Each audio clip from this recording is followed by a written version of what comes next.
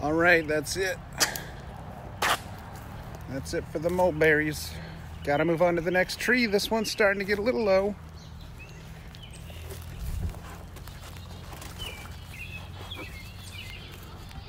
Four days of picking in a row. If I skip one day, it'll be completely full again. Thank you, mulberry tree. Thank you, God, Mother Nature, all of you.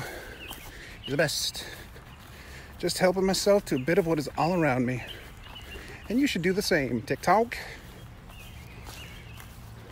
Mulberries are delicious, nutritious.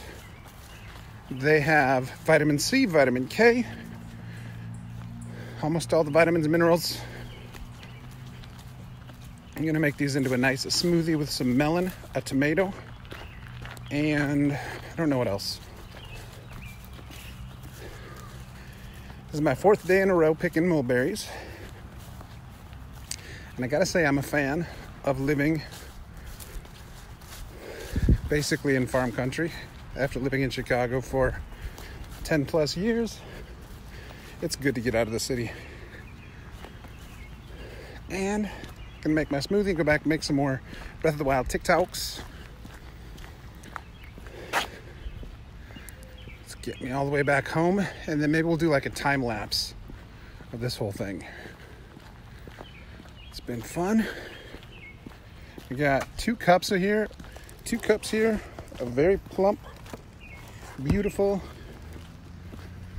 mulberries. Every day I picked, the next day they've gotten plumper and juicier. But today, the tree is starting to run out. Good thing I know of 20 other trees I can go pick them from if I need to, want to. Almost back home. This is Toby's stomping grounds.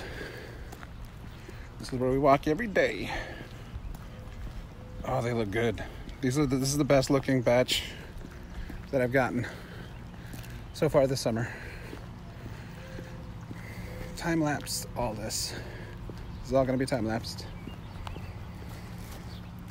Always say thank you to the mulberry tree.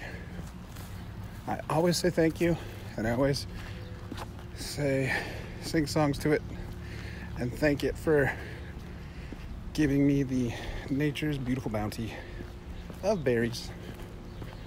I also found some ink caps today. I'm gonna fry those up tonight. All right, that's it. And I am home. See you guys later.